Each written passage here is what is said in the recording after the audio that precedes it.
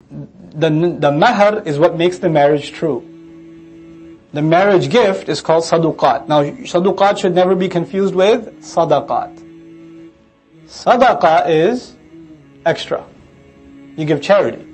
Saduqah is you confirm the marriage is actually valid. In other words, when we give mahr, that's actually the confirmation of marriage. Nihla, interesting word, is actually used for when you give a woman a gift. When you give a woman a gift out of love, out of, aspiration. And nihla could be like a romantic gift. So you're happily giving it. That's why they say, نَحَلَ الْمَرْأَةَ. He gave the woman the extra gift, above and beyond. Above and beyond. يعني فضلا عن المهر. In addition. So Allah says, give them their marriage gifts, but give them in a way that is quick and enthusiastic and out of love, that there's no ill feeling in your heart. And you know what happens, especially in our culture and Desi culture, and some other cultures they do this too, they go over the top and pick this ridiculous mahr amount.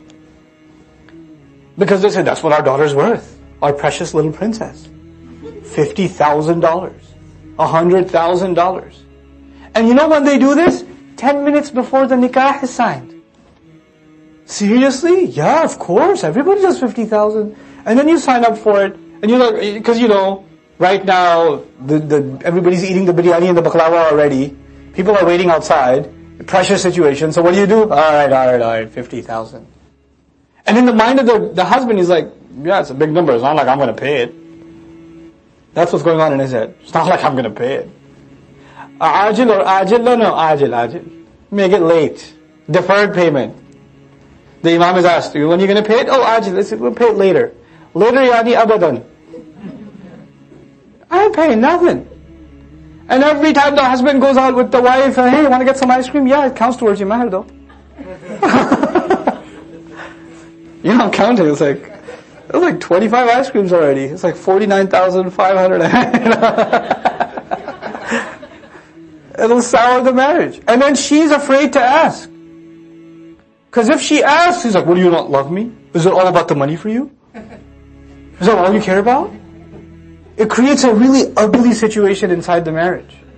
First of all, pick a mahr that's reasonable. Don't pick an insulting mahr like, a Twix bar. And say, well, Sahaba used to give a date for mahr, and one Sahabi actually helped another memorize a surah of the Quran. We should be like this. Those were Sahaba. When you do everything else like the Sahaba, then you quote the Sahaba, okay? So, you, my friend, are no Sahaba.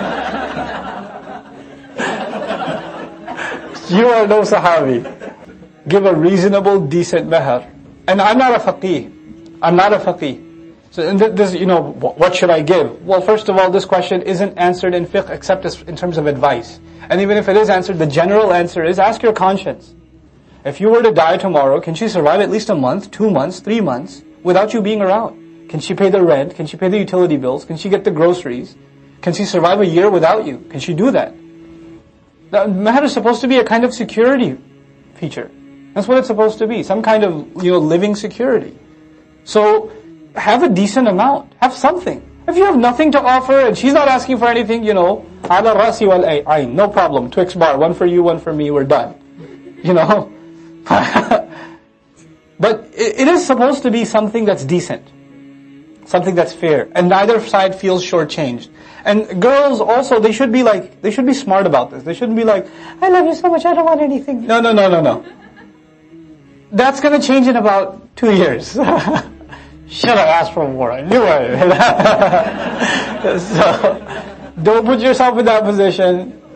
And I know if you feel shy to ask, but look, it's a fair transaction.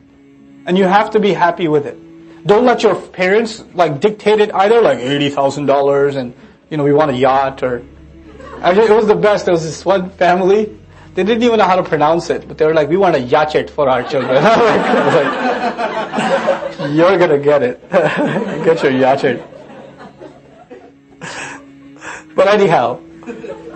But when you give women their dowry, give them happily. Give them happily. And don't try to, فَإِن طِبْنَ لَكُمْ, and don't just say, hey woman, I know I said 10,000, but can you do with 5? I'm going through a hard time right now and everything.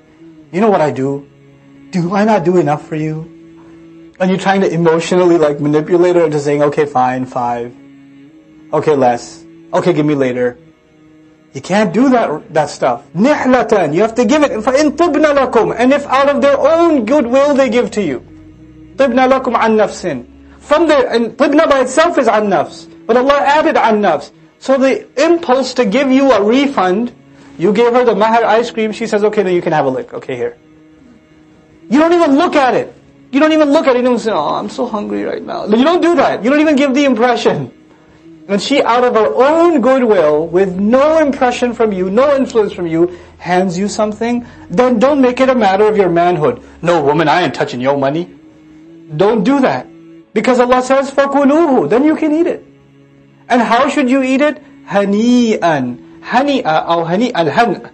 Ha, nun, hamza. That's the masdar. Han'un. Okay? It's something that comes your way without effort. And it's a gift. And hani at-ta'am means food that goes down easy. And you know how in English you say, man, that hit the spot.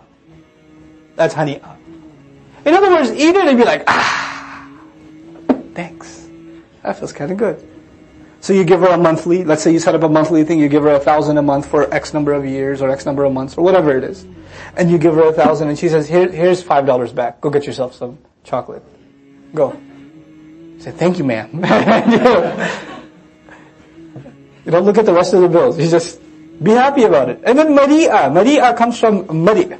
Mari' is literally the canal that goes from your mouth or your throat to your stomach. That's mari'. Mara at-ta'am actually means the food went down easy. لِلْرِجَالِ نَصِيبٌ. For men, especially, even for men, there's going to be a portion. مِمَّا تَرَكَ الْوَالِدَانِ. From what both parents left behind. وَالْأَقْرَبُونَ. And what the closest relatives left behind. وَلِلنِّسَاءِ. This is revolution in Arab world. This is a revolution in the Arab world when these ayat came down. وَلِلنِّسَاءِ. And even for women, نَصِيبٌ. There's going to be a portion. مِمَّا تَرَكَ الْوَالِدَانِ وَالْأَقْرَبُونَ. From what parents and close relatives left behind. You know why this was a revolution? Women themselves were considered property. In much of Arabia. Not all of it, but in much of Arabia. They themselves were considered property. I told you before, they used to, when the father would die, the son in some cases would actually inherit the other wives of the father. It was a disgusting practice called maqt. Maqtan wasa'a sabila. Okay? وَلَا تَنْكِحُوا مَا نَكَحَ أَبَاؤُكُم مِّنَ النِّسَاءِ. You know? And then Allah says, إِنَّهُ كَانَ مَقْتًا فَاحِشَةً وَمَقْتًا وَسَاءَ سَبِيلًا. Anyhow, so now women have a set right in inheritance. They have a right to property ownership. They have these kinds of civil rights. These civil rights came to the West early on or later? They came way later. This was completely revolutionary for its time. What's funny is now you turn around and say Islam is unfair to women. Islam was fair to women at a time when where people would have complained Islam gives too much to women. It's all a matter of what age you live in. If somebody, the kuffar, heard these ayat and their complaint against Islam was, why is it favoring women so much? You turn the clock a little and now you come to the point and people complain, why doesn't Islam give women anything? وَلِلنِّسَاءِ نَصِيبٌ مِمَّا تَرَكَ الْوَالِدَانِ وَالْأَقْرَبُونَ. Women also have a portion, a good portion. Nasib is something you find with a marking on it. So it's set for you. It's a set portion of what both parents and close relatives left behind. مِمَّا قَلَّ مِنْهُ أَوْ كَثُرٍ. From what may be little out of it or maybe a lot. نَصِيبًا مَفْرُوضًا. It is a portion that has been mandated.